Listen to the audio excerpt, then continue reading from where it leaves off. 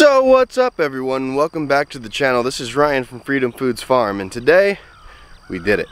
Well, technically yesterday we did it. We created our first hybrid cow. It's something that I've been thinking about for a little while now, and to see the results of our little experiment, pretty cool. And the results might even end up in a brand new cattle breed, because I've never seen anything like this before. I've done tons of research, can't find anything like this. Let me show you what we've done. We've taken our beef Longhorn bull here, Jordan, who's very good looking and produces very nice little calves, and we've crossed him with sheep here, who is half Charolais and half Angus, so that'd come out to be a quarter Brahman and a quarter Angus. So that plus this somehow equals this right here. Everybody, this here is Sheep and Jordan's little bull calf. This is Frank. Why? Because it's short for Frankenstein. Because he's a little hybrid, and somehow he came out red/brown, and he's half Longhorn. He is a quarter Charolais, an eighth Brahma, and an eighth Angus. And guess what? He looks like a Longhorn, but he has no horns. So he's gonna be pretty cool to see grow out. So what we have here is the genetics and the hardiness of the Longhorn, combined with the weight packing on ability of the Angus and the Charolais.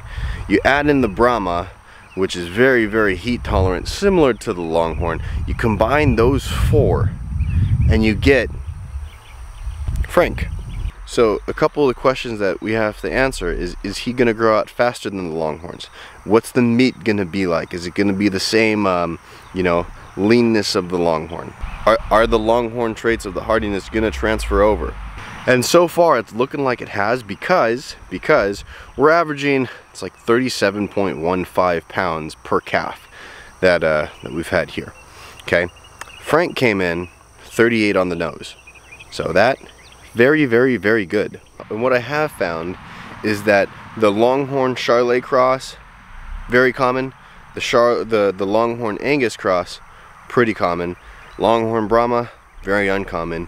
But when you take the four and put them together, what we're looking to create here is the healthiest, easiest keeping, grass eating cows, cattle, whatever you want to call them, there is available for this area. I just have a sneaking suspicion that we might be onto something really cool here. And the great thing about this is that Sheep came with her sister Dolly, who was pregnant, and that was what produced us our little bull calf last year in Skywalker. He's the exact same thing as his aunt and his mama. Now, if Frank grows out doing really well, what we're gonna do, I think we're gonna do this anyways just to see, we're gonna put Skywalker on our Longhorn cows and get a bunch of those crosses very quickly. But with anything, it takes time to see. And if Frank can grow up on the grass that we have here, because it's amazing and growing up good. Sure, there's some blackberries that need to get mowed down. We're gonna see and keep a very close eye on how he grows out compared to the other calves that we have. And what we're lucky about, very lucky about, is that we've had a bunch of calves recently, so we'll see if he can pass them up, he keeps up just right along with them, if it's worth it to continue and to do this experiment more and more and more. Now, I obviously think this is a good idea, because if I didn't, I wouldn't be doing it.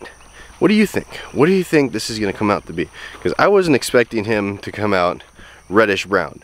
That was very unexpected. I thought he was going to come out white like most of the other calves, and you see Sheep and you see his mommy and his daddy all white.